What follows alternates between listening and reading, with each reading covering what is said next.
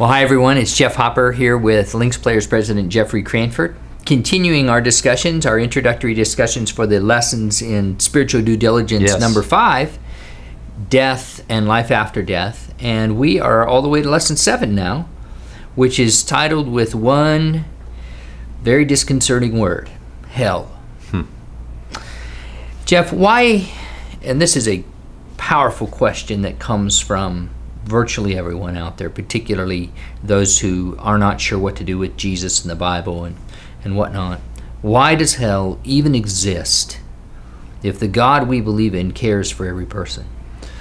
Well, first of all, the Bible's pretty clear that hell was never created for man in the beginning. Hell was a place for Satan and the fallen angelic realm. So what existed in that dispensation of time where there was an angelic realm and there was the creation, and what capacity did they have for atonement and restoration?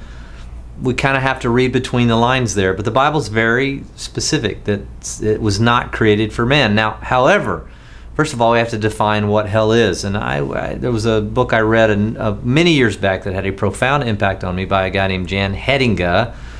And he talked about hell being merely the absence of God's presence. And we see that in Paul's letter to Titus as well.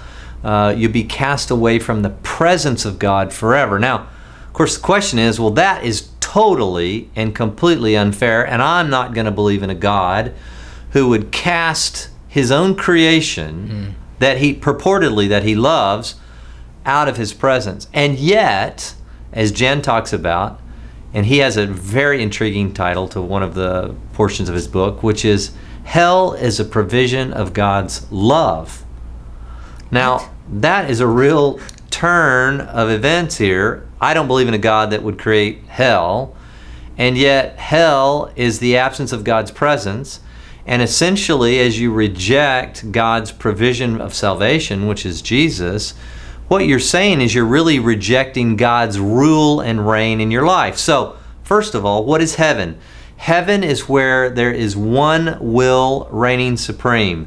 That's where, and that's what makes it heaven. There aren't multiple wills clamoring for attention, vying for power. There's one will that reigns supreme, and everybody is in perfect acquiescence with His will. And as a result, we get a place with no more tears, where there was a restored earth, where the lion lays down with the lamb, etc., etc. Hell, on the contrary, is a place where God's presence has departed. It's for the individual that says, you know what, I don't want God to rule my life. I want to run my own life. I don't want to have my life encroached upon by a vengeful, wrathful God that I don't want to serve at all.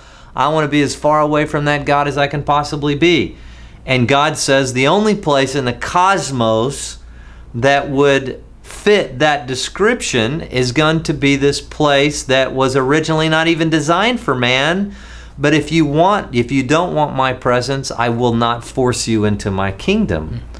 And as a result of not being forced, people will, I believe, in a horrifying way, recognize that the world that they enjoyed here was actually saturated with the presence of God through not only His saints, but His creation and other things. And now they're in a place where they completely are eliminated from His presence. God's a gentleman. He will never force you to live under His rule. He created us imago Dei, meaning in the very image of God. In doing so, He gave us free will. Because of the free will, He gave us a tremendous capacity for love and relationship, but also the capacity to reject Him. And because He's a gentleman, He'll never force you or me into His presence for all of eternity. That would be. And so there is one place in the cosmos.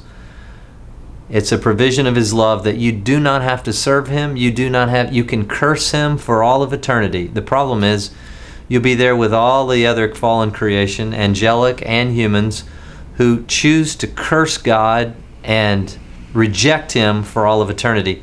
Not a place I would want to be. Right. I think we get a picture of that in Revelation, where we read of these plagues sent upon the earth. And what people are saying is, oh, when they see how bad hell is, of course they'll turn to God. So, and God, he'll obviously let them in. But when we see these plagues, these horrifying plagues occurring, the response of the people is cursing God. Not turning and going, wow, this is a powerful God who's going to do great damage to me. Right. He really is the one I should believe in. Instead, they say, oh, this is horrible. I don't want anything to do. I didn't want anything to do with them. Now I really don't want anything to do with them. That's right. And so I think that is a very helpful understanding in terms of what you're talking about, that this person has built a thread where essentially every day they've sent to God the message, I don't want you, I don't want you, I don't want you, I don't want you. And so that even when God says, okay, you don't have to have me, here's the alternative, they'll say, great, I still don't want you. Right. And we kind of in our, what we might deem our compassionate self would say, oh, well, of course they'll turn to God. Scripture doesn't necessarily indicate that of course they'll turn to God, even when they're faced with hell. That's for sure. And, it reminds me too, Jeff, of one time I was in Munich, and I was going through an art gallery. If you see some of these very old depictions by various artists of hell 400, 500, 600 years ago, very often you get kind of this picture of kind of a pit, usually people without any clothes on, kind of clawing at one another, trying to get out of this pit. Everybody stepping on one another. It's really a picture of what hell is, and it's where many wills reign supreme, everyone fighting for their own will. And in heaven, it's one will reigning supreme, where there's perfect unity and continuity and perfection and beauty, where everyone ascribes the power and the authority to the King, and we subject ourselves to him, and in return he calls us sons and daughters, not forced, not forcefully, and another place where everyone gets to vie for control and nobody has any ultimate power. So I don't know that those medieval artists really were that far off when they gave us some of those depictions. Interesting. Well, certainly I would not want to leave this discussion without emphasizing the fact that while hell was created for Satan and the angels who fell with him, and now will be a place where those who essentially join him go as well, that above all that, God desires our heart. No question. He doesn't desire to send someone there. He desires our heart. And so there is still time to say, yes, I want what God has for me. I want to live under his will as opposed to mine. And Jeff, this is either a secular power, a religious power play to inspire fear and then have people give or, submit themselves to religious authority, which is the secular view today of the conversation about hell and why it's so maligned, and sometimes even maligned within the context of some churches, or it's true. And so there is really a choice in our beliefs about eternal life, not only eternal heaven, but eternal separation from God and a place. And last thing I'll say, you got to remember that when Jesus is teaching about hell, he's using the word Gehenna in the New Testament. And we've been together to Israel, and we know the old city, and there's that huge wall, and it's a wall that's the different wall than the time of Jesus, but sure, you get the idea.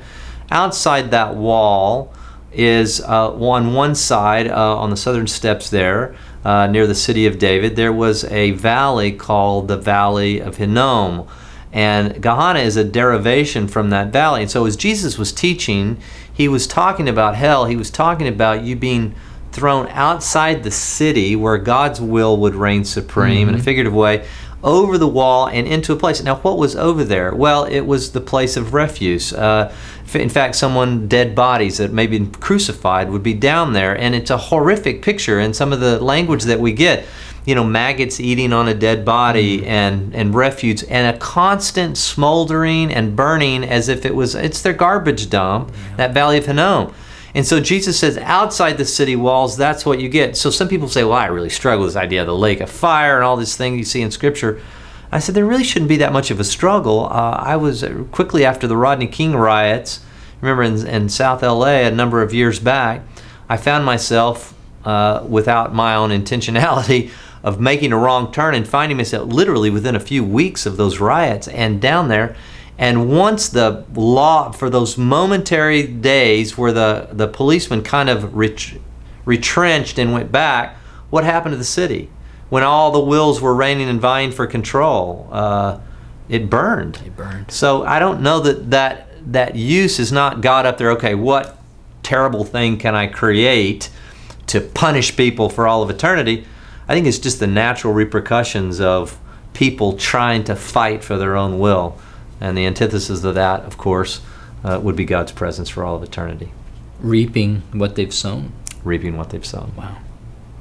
Well, thank you. And next time we will review study number 5.